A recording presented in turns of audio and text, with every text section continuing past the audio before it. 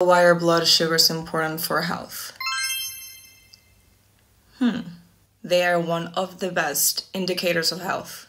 If your blood sugars or insulin levels are stable, you're more likely to live disease-free. So let's go over each. It's not just for diabetics. Everyone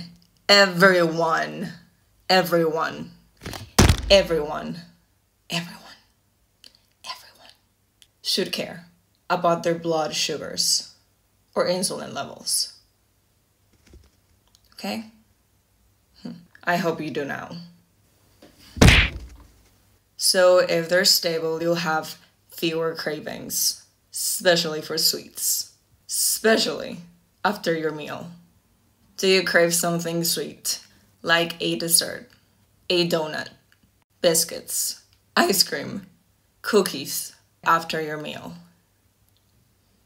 And if they're stable, you won't need to snack. If you feel like you need to snack 1 hour or 2 hours after your meal, that means your blood sugars are not as stable. If they're not as stable, problema. That's a red flag there. Better energy, since you won't have a roller coaster of glucose with huge highs and huge dips.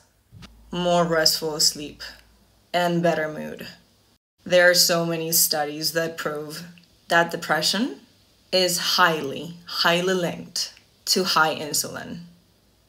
And who wants to feel moody or have to deal with someone who is moody? I'm not pointing fingers at anyone. I'm just saying. Slower aging. Your skin is going to look more youthful. And who doesn't want that? Better workouts. You'll have more energy. And you won't have to have a meal, a pre-meal, before you work out. If you can't work out without eating, that's a huge red flag. Problema. Mal. Muy mal. You should be able to get through that hour, 2 hours max of training without needing to snack or eat or have a meal before working out. Next, improved fertility and sex hormones. So for women, painless periods. Like, we all want that. Come on, girls. Who doesn't want that? Improvement of PMS, premenstrual syndrome, and PCOS symptoms, polycystic ovarian syndrome, and menopause symptoms. While for men, hold on, let me move myself so we can read it together. We want stable blood sugars for proper testosterone production. And something very important, to avoid problems with prostate. An enlarged prostate is highly correlated to high insulin levels, since insulin is anabolic, meaning it grows things. Prostate is going to grow as well.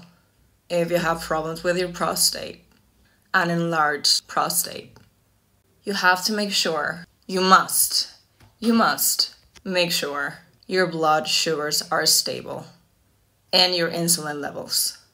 Insulin is an anabolic hormone, and it's going to grow things such as cancer cells, cysts.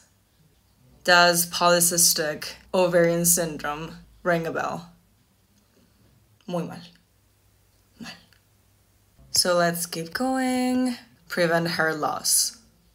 Preserve bone and muscle. As we said previously, better skin and fewer wrinkles.